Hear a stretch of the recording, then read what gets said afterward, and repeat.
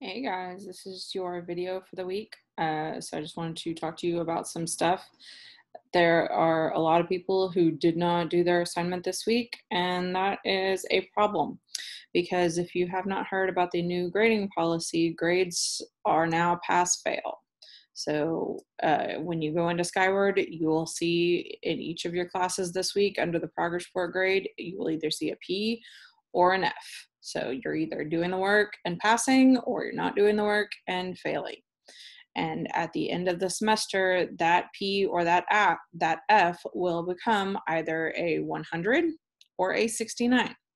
So if you do your work for the next 6 weeks or whatever we have left, you can help yourself out tremendously and end the semester with a 100 for my class, for all your classes, if you just, do the work. So I highly recommend that you do that. So some other things that you may not know about, school is working on prom refunds. So they will reach out to you and tell you how that you can get your money back for your prom ticket.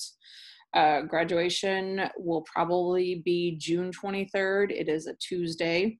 So that means that we will do practice on Monday, June 22nd, and then graduate at 10 a.m. on that Tuesday. We do have your senior gifts. We are going to get those to you. So it'll probably be one of those things where, just like picking up school lunch, where you just drive up to the school, that you'll be able to drive up and get your senior gift. And the district is also making We Love Class of 2020 yard signs. So I think you'll get one of those as well. So there will be more information coming about that.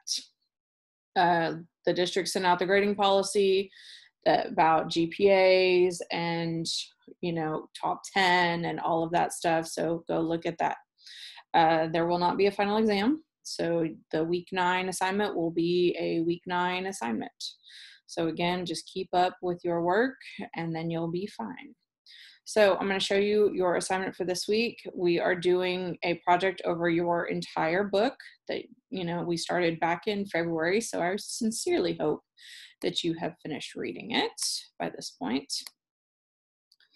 So your project is going to be what's called the character autopsy.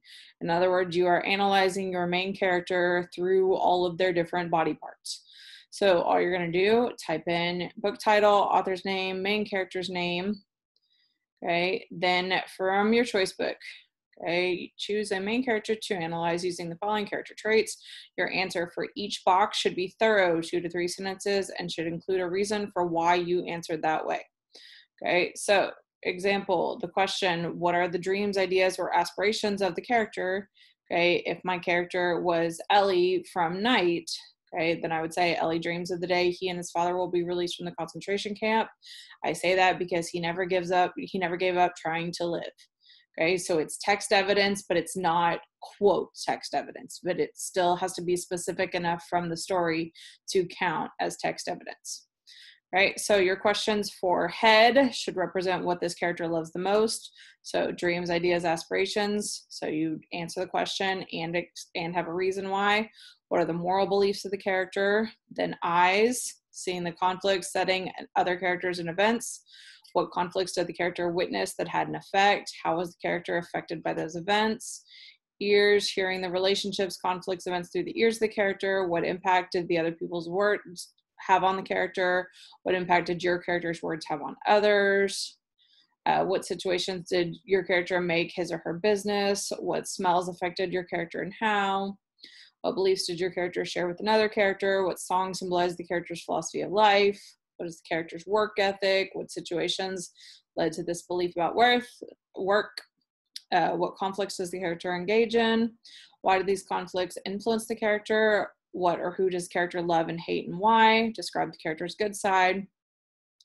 What does the character try to hide about him or herself and why? What things or people bring pain to the character and why? What does the character do for entertainment? What are the character's jobs or talents? Where has the character been? Where is he or she going? And how has the character been affected by these travels? So 2 sentences that answer the question and include a reason for every single box. Okay, and that's it. That is your entire assignment over your book. Okay. If you have any questions, feel free to email me, reach out. Let's see, other things I wanted to talk to you about. Adopt a Senior.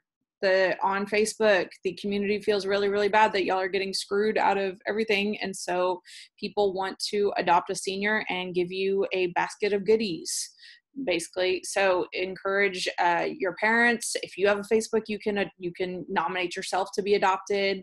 Right? But the group on Facebook is called Adopt a GPISD Senior. So I highly recommend. At last check, there was like 1,600 people just offering, to buy y'all stuff to make you feel better about the situation that you are in. So I encourage you, get your parents to put your picture up there so that you can be adopted. It's a nice little gesture.